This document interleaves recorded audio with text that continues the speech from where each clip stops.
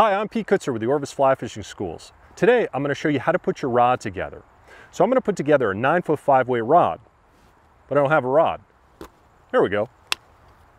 So first I'm going to take my rod out of its case, and it's usually wrapped up in its sock right here. I can set my case down on the ground, and usually it's just tied in a nice little neat bow. Flip open this case, and then this is a 9-foot 5-weight with 4 pieces. I'm going to pull out the lower 2 pieces of my rod right here, and I'm going to put these 2 pieces together first. Where this rod comes together, we call that the ferrule, and you'll notice that there's 2 dots right there and there. I want to line up those 2 dots.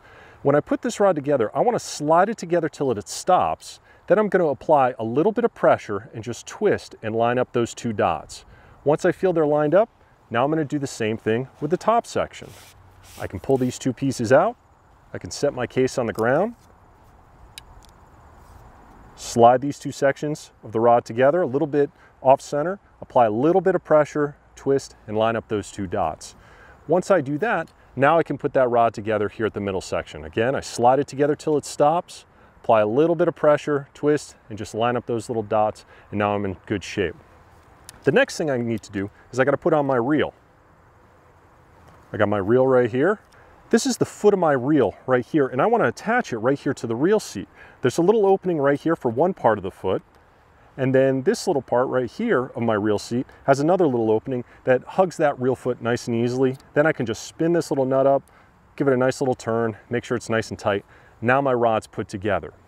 Now I have to string up my rod. When I string up my rod, what I like to do is I like to pull out a decent amount of fly line first, maybe about 20-25 feet or so, and I'm going to strip off this line like so.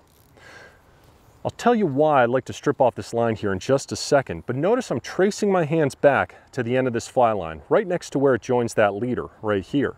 I'm going to bend that line in half, and then I can start going up through my guides. If I bend this line in half, notice as I'm going up through, it's a lot easier to see, it's a lot easier to do, and if I let go of this line, it usually opens up and catches.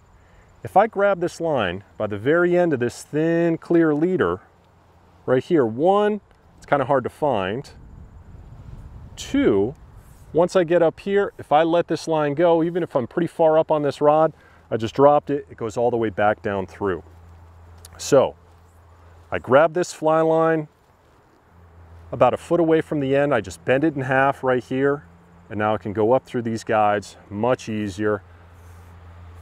And if I drop it again, it opens up and catches, and it doesn't go all the way back down through. Went through a couple more guides than usual, but I stripped out all that line first because at one point I'm gonna have to set this rod down here on the ground so I can make it through this tip section of this fly rod.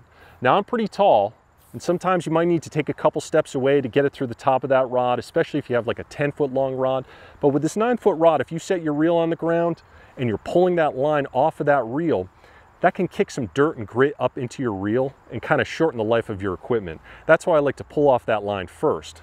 With a 10-foot rod, I might have to get a little bit further away. You can take your hat off, throw your hat down, put your reel in your hat.